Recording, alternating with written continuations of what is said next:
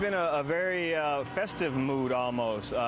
There's been a lot of different activity going on throughout Ferguson and actually throughout the St. Louis region. We had activity going on downtown, a large rally and demonstration under the arch. We have protesters and demonstrators across the street from the Ferguson Police Department. And now, which is really where ground zero of this whole incident is the QT on West Florissant.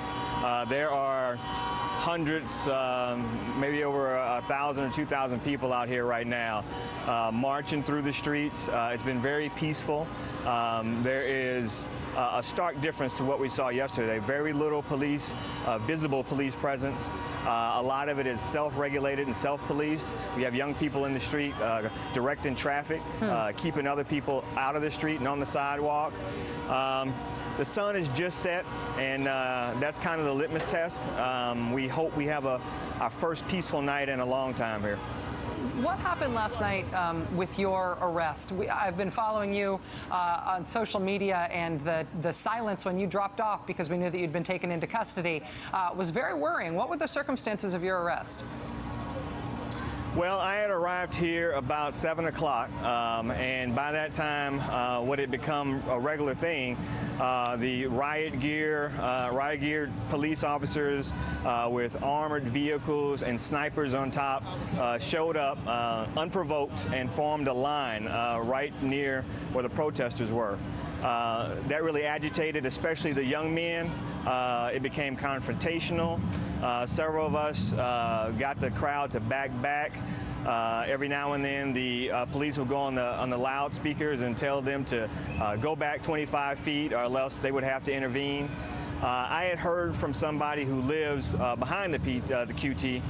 He told me that he had heard that police said that people better be off the street at 9 o'clock. I tweeted that around 8:25. And sure enough, close to 9 o'clock, an officer got on the bullhorn. He said this was no longer a peaceful demonstration and that everyone must return to their homes or their cars. That started a confrontation again. Eventually, police threw smoke bombs into the crowd. The crowd ran. A lot of people ran. Most of your older folks tried to get away. Once the folks realized it wasn't tear gas, a lot of the young guys came back, started saying F the police and just chanting, and it just became very, very confrontational. The police then said that if they do not disperse, they will make them disperse, basically, and then they shot tear gas. Around that time, I went to my car, which was parked within view of the area, but on a side street, and raised my car windows and closed my vents. I had been in a tear gas incident a couple days ago, and I thought that was the best place to be, and I continued to record the incident from my car. The police line started to move forward. As they started to move forward, the guys became even more confrontational, and then they shot tear gas into the crowd and just advanced and advanced. Eventually, the line got to the front of my car with some demonstrators behind me in a confrontation with the police. The police kind of surrounded my car. An officer opened my car door and pulled me out and arrested me. I asked him what he was arresting me for. He said because I didn't listen. And so I went to jail.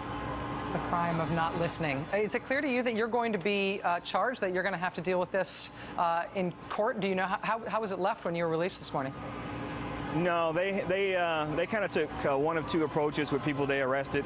They either gave them bail, at which point somebody could pay it immediately and they can get out of jail, or they denied them bail and kept them as long as they wanted to, up to 24 hours. And so after about 10 hours, they released me this morning. St. Louis with no charges. St. Louis Ward 21 Alderman Antonio French, again, not facing charges, but 10 hours in custody for the crime of not listening.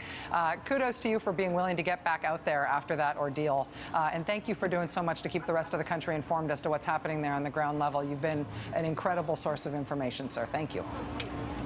Thank you. All right, good luck. All right, we got much more.